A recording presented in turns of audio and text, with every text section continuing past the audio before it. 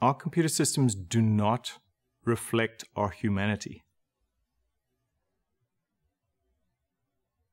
Let's be very clear about this. When I use a computer system, it's all about me and what I want. So I want to be able to do online banking, and I want to work. And I want to do it all from one device. Today, IT has to say no.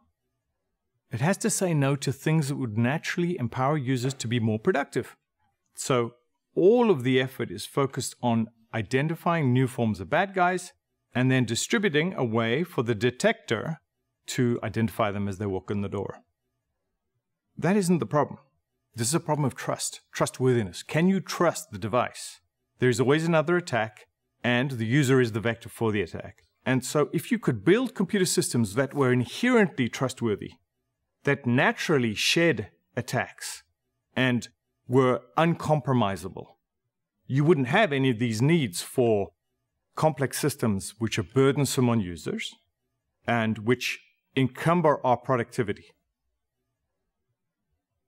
Microvirtualization is the application of hardware virtualization at an extremely granular level, and what it's going to do is it's going to isolate tasks from each other into mutually distrustful entities, and these tasks will be completely unaware of each other and their resources, and they'll be unaware of resources in the operating system.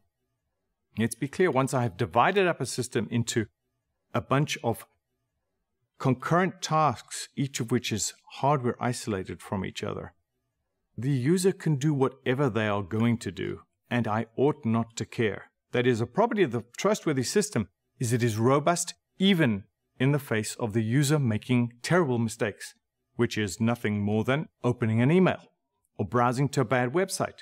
So IT doesn't have to worry about whether the PC is attached to the physical network.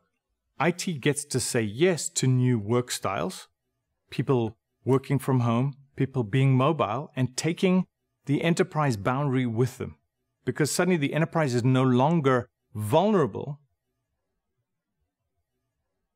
The Bromium vision is that we can build you a better world. It starts here, and it's simple. And so one thing to think about is what your organization would be like if you could do that, if you could trust devices.